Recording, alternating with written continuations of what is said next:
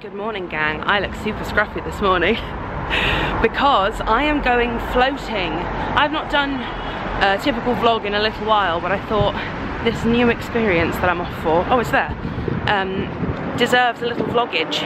I'm going floating at somewhere called Floatworks. It is there. I'm very excited. This is where you're in a pod that is filled with 12 inches of water and 1,000 kilograms of Epsom salts. And it's like an enclosed pod in the dark. There are lights if you want them, and you're naked. And it's supposed to be really good for your muscles, really relaxing. And it's like the Dead Sea, where there's so much salt in the water that you do just float. I'm a bit worried that I'm gonna sink. I'm gonna be the only person in the world who's gonna sink. In I go. Okay, so here we go. That's my float pod. I've just been given some like earplugs, some water, some Vaseline. There's also this like little halo to put under your head just in case you need a bit of extra support. Here I go, I'm very excited. Let's do this. That is without a doubt one of the most amazing things I have ever done. I paid for this, by the way. This isn't like gifted or sponsored. This is genuine, genuine love and reaction. That was unreal. Oh, I loved every second of that. I know it sounds really boring to just be floating in water for an hour,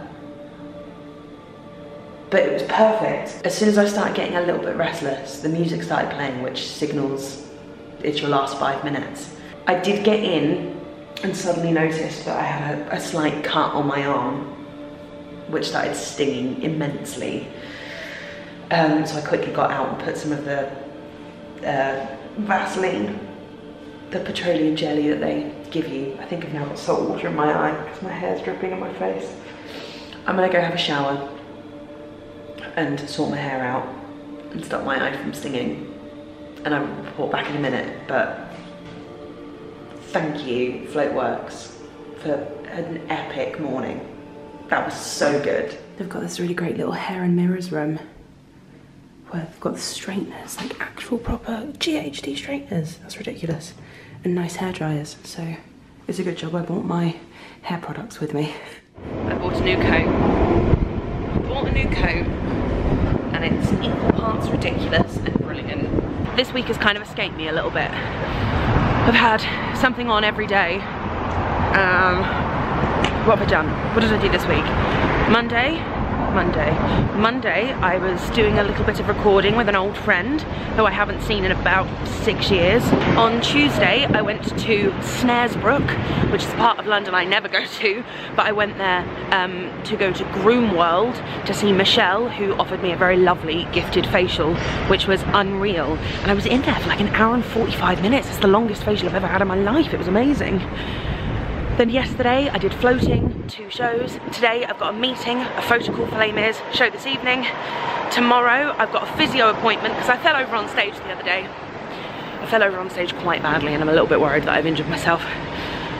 So just gonna go have the once over at physio. Oh, and I'm seeing Sophie Isaacs tomorrow for coffee and cake, which is gonna be marvelous. But right now, I've got a very exciting meeting about something I cannot tell you about. Okay, I jumped the gun a little bit. I've got to wait for my agent to get here because we're meeting outside.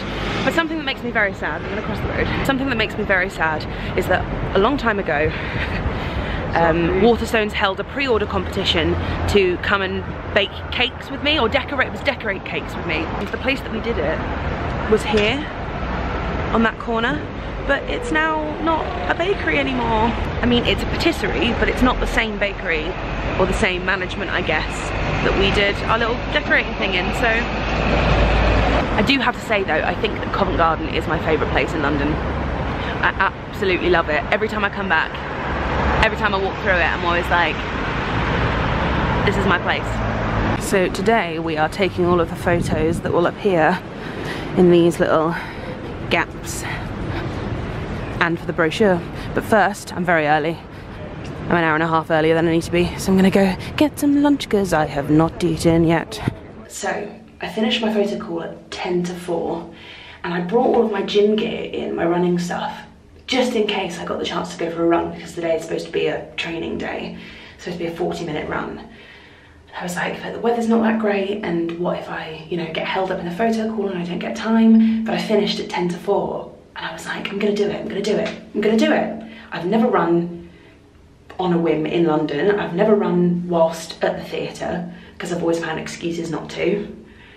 And I just went for it. So I walked to St James's Park as a little bit of a warm-up, and then I did a 5K. And now I'm gonna try out our showers that we've got in our dressing room for the first time. So it's a day of firsts. I'm very excited. Hello everyone. I don't think I have too long because I think my camera's gonna run out of charge, which isn't ideal, but it's my fault for not charging it. I am still in that place where I feel like I don't know what to make videos about.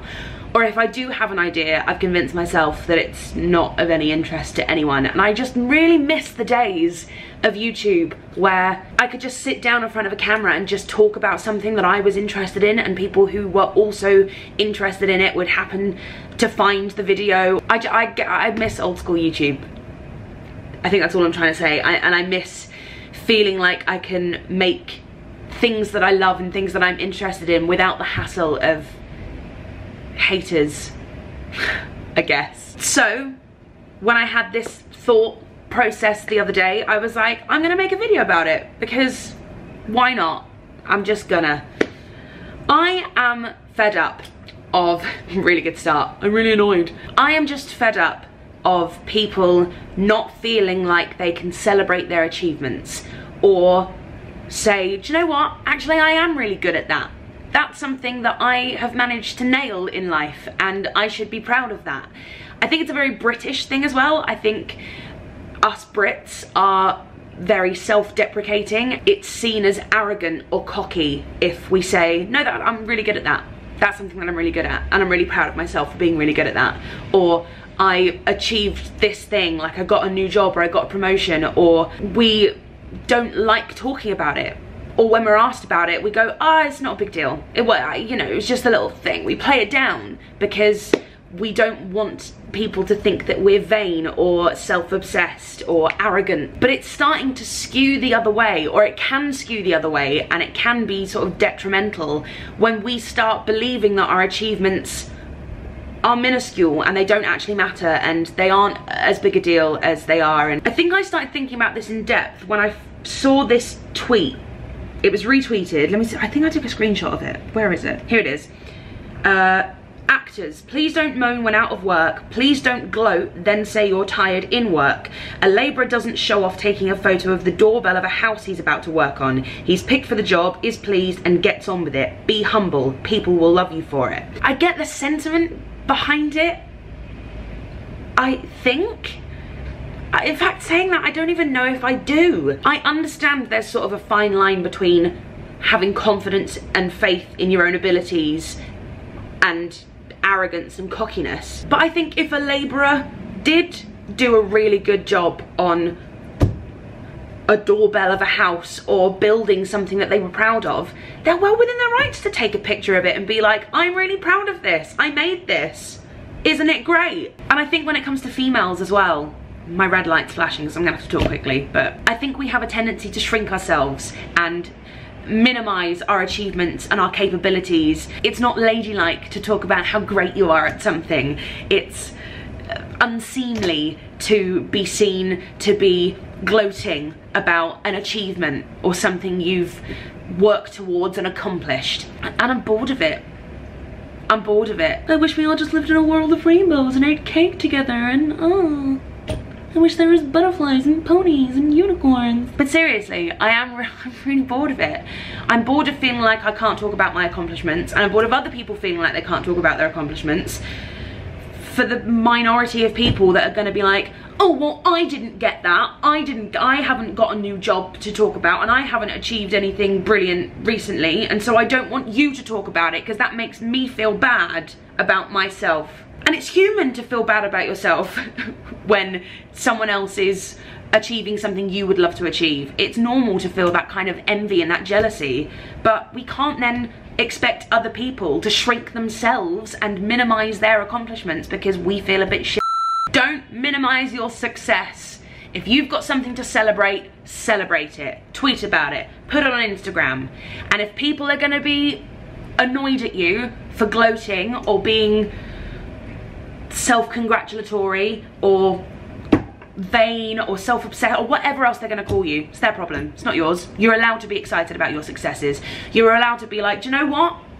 I've nailed it. I set out to do something, I put my mind to it, and I achieved it. And I did it well. I'm now going to go have coffee and cake with Sophie Isaacs. I will see you very soon. Goodbye. Good morning and welcome to a very windy double show Saturday in London. I am off to Tesco, looking very scruffy, to get some ginger, honey, lemon and some pepper, just to make myself a little concoction. Not that I'm feeling under the weather, but I can just feel myself tipping slightly over the edge of tired. So I thought I'd just give myself a little medicinal treat. Okay, so I've got all my bits and pieces, but on the way here I discovered the most amazing thing about my new coat, and it is the fact that the pockets are big enough to hold the book I'm reading. Best coat ever. Okay, now I'm on my way to the theatre. I've got about half an hour before I need to be in, so I'm gonna grab some food on the way, and then I'm gonna make myself my little potion. I'm definitely stealing that when I leave.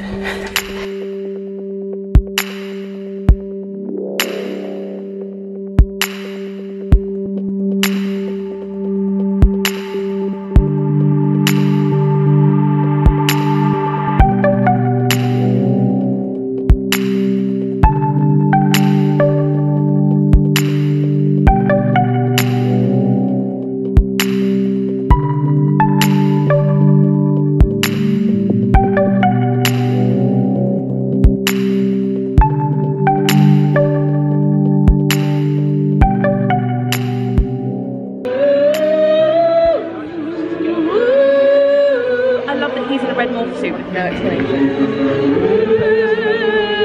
This is suddenly X-rated.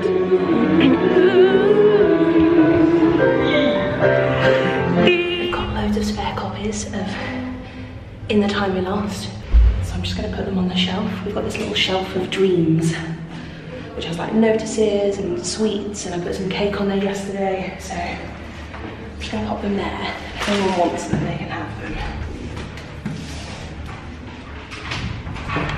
And then we're gonna run and hide.